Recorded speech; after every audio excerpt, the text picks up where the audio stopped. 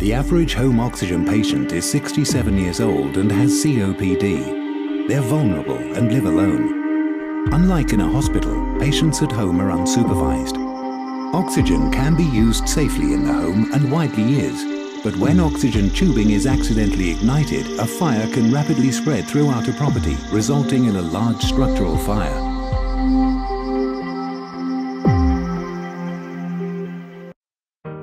The increasing provision of oxygen therapy at home and a growing problem with oxygen therapy fires led to the development of a device that helps mitigate the risk of home oxygen therapy fires.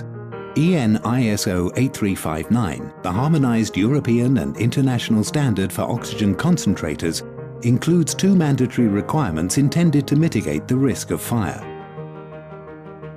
First is a means to prevent the propagation of fire back through the concentrator outlet. Second is a means to stop the flow of gas towards the patient if the tubing ignites.